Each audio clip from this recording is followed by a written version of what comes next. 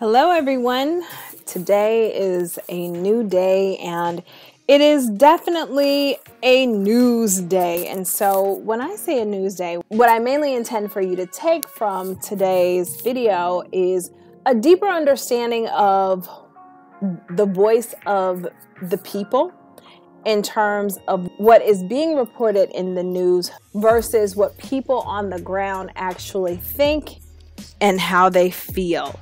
So, as we know, what's been in the news lately, largely for the past week or so, is the media's insistence on blowing up this whole variant. And because this is a social media platform, I can't say specifically what I want to say, so I'm going to have to try to work through the words because I don't want the video to be taken down or blocked in any kind of way. But I do want to share a little bit of what I'm noticing and just in my travels what I've learned from a number of people around the world. And so obviously I've had the benefit of traveling to a number of countries over the past several months. And what I can tell you is before we get the variant that's being discussed in the news, we get the whole purpose of the pandemic, right? And although people believe the virus, I guess, is that what we're calling it? I don't know if it's a virus or what. But although people believe the virus is very real, a lot of people around the world tend to feel that the media, as well as some of the local and national and international government officials, are making a bigger deal about it than what should be made. And so I ask you, and you're welcome to put your thoughts in the comment section, is this whole variant that we're seeing all over the news, is it a hustle to get more people vaccinated? And I can't say that I have an opinion one way or another about it. I believe any and all things are possible, especially if I don't know what's really going on. But I am going to share with you in this video what some of those folks who, some may label them conspiracy theorists, some may say they're skeptics, and some may say that these folks are critical thinkers. What I say is that it's something to consider when you don't have all of the answers to everything. And so what I noticed over the past week in the news is the media sort of, again, blowing up the story.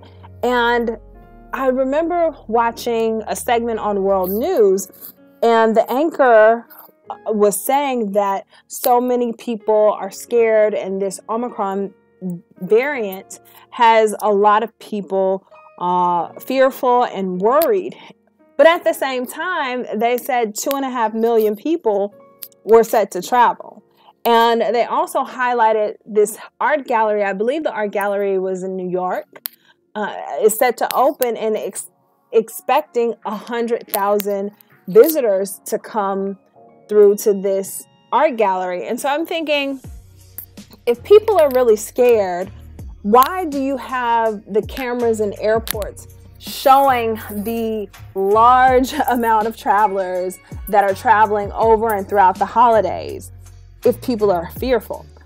Why do you have cameras parked in this art gallery and showing this flow of traffic in the art gallery and discussing how it's expected that the art gallery is going to get at least 100,000 visitors? It just doesn't add up with the narrative that we're being told. And so it causes you to really ask some really critical questions about who's really fearful.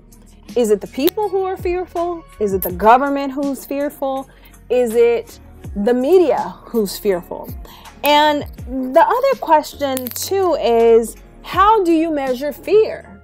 Do you measure fear by the number of people who are in a location or participating in a certain activity? Because if that's the case, during the height of the situation, we were all forced to pretty much stay in our homes. So how do you measure fear?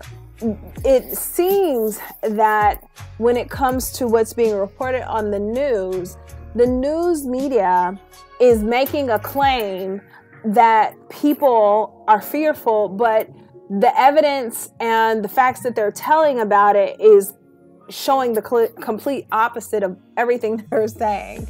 So I think we have to consider what's being said, but we also have to watch what's being done. What is said in the news media is very, very different than what people are saying on the ground. And so what people are saying on the ground is they're wondering if this whole Omicron variant that's showing up in Africa, and by the way, during the height of the situation, and I'm only saying situation because I can't say certain words, during the height of the situation, the whole entire continent, all 54 countries in Africa had the lowest numbers of infections, had the lowest number of deaths. But now all of a sudden the Omicron variant is showing up only in that particular part of the world. And now they're showing places that the Omicron variant is spreading to based off of people who were in that part of the African continent. It's just a little fishy, and I'm a little skeptical about that. Because from my time recently in visiting South Africa, I've always said that my experience was the South Africans, their systems and processes that they have in place are very, very strict. It's way more strict than here in the United States. Like, you can't walk 5 feet without having to sanitize your hands. Like, they have places for you to sanitize, wipe your hands down. You have to have on a mask.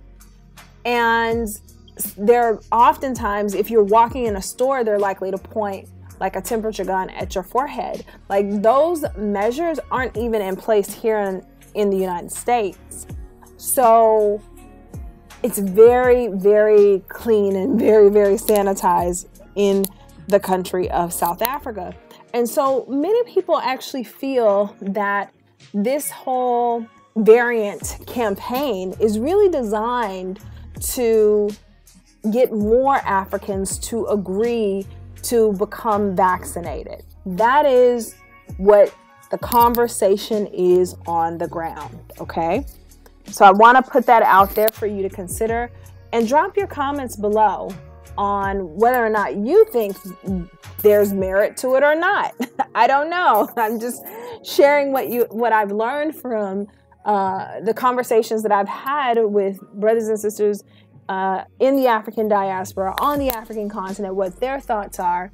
Many are upset with the different measures that are being implemented in their country that's really leaning more towards forcing them to get get inoculated. Okay, I almost said the word. So many are upset about that.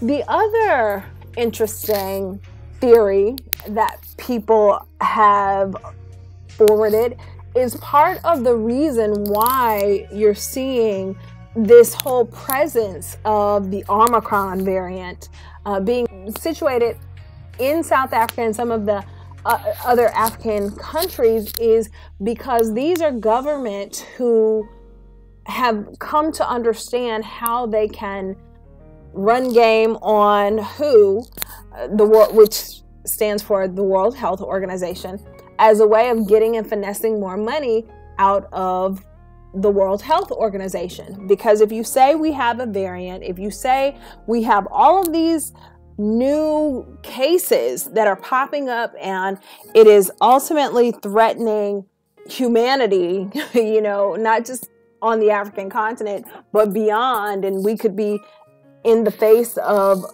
another pandemic unless we get this under control. Like, a lot of people are suggesting that this may be a way of them getting money and resources within their country so that they can actually make some decisions, not just about the health related stuff and protecting their citizens, but also lining some of their pockets and, you know, being able to use that money for other things. I don't know if that's true or not. I'd actually like to leave those 2 questions or 2 or 3 questions to all of you for you to decide, and drop a comment below. Hit the like button, hit the subscribe button. I'm very curious as to your thoughts. These don't even represent my thoughts fully and completely. They represent what I've heard throughout the time that I've been traveling the African continent. So thank you, ladies and gentlemen. Until next time.